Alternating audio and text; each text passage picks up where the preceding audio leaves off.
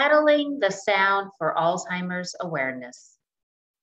Last June, 72-year-old Paul Hirsch paddled over 30 miles in his 19-foot kayak around Fox, McNeil, and Anderson Islands to raise funds and awareness for Alzheimer's Association care, support, and research programs. This is the second year he has participated in the longest day in honor of his mother, who had Alzheimer's, and his father, who was her primary caregiver. The longest day is the day with the most light, the summer solstice. Every June, people from around the world fight the darkness of Alzheimer's through a fundraising activity of their choice. In 2020, Paul paddled around Vashon Island for the longest day, and this year he felt even more driven to support the cause, remembering his family members lost to dementia and hopeful for advances in Alzheimer's and dementia research. Paul lives in Gig Harbor on Wollachet Bay. He and his wife, Charlotte, have 3 daughters and 10 grandkids. Paul grew up an athlete. He ran marathons up until 6 years ago when he switched to competitive paddling. He now stays active by paddling hundreds of miles every year. He claims he got his athleticism from his mother. She would bubble over with athleticism and enthusiasm. She would challenge her grandkids to run 10Ks and stuff like that. She was a mother of 7 and helped raise my kids and my nieces and nephews. She was the extrovert in the family. She challenged herself, she challenged her kids and her grandkids, he said.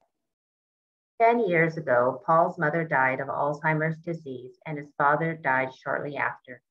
Paul believes the stress of caregiving is what ultimately led to his father's death.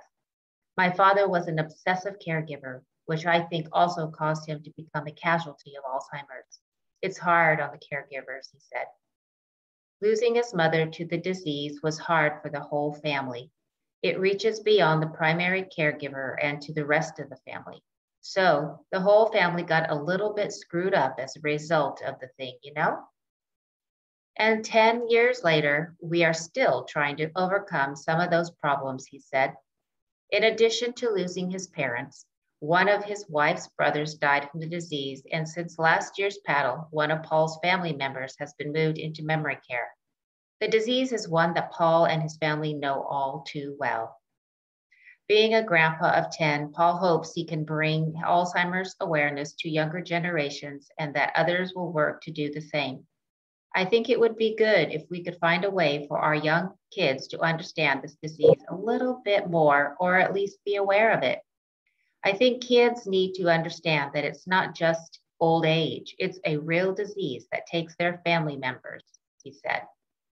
He also wants to spread the message about the need to proactively take care of oneself physically and mentally. Challenge your mind and challenge your body no matter how old you are. Whether you are 8 or 88, you can still look for ways to challenge yourself. Making brain health a priority.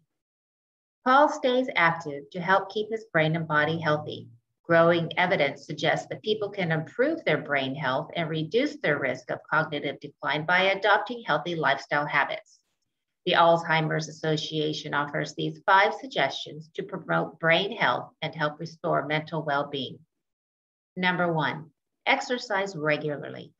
Regular cardiovascular exercise helps increase blood flow to the body and brain, and there is strong evidence that regular physical activity is linked to better memory and thinking.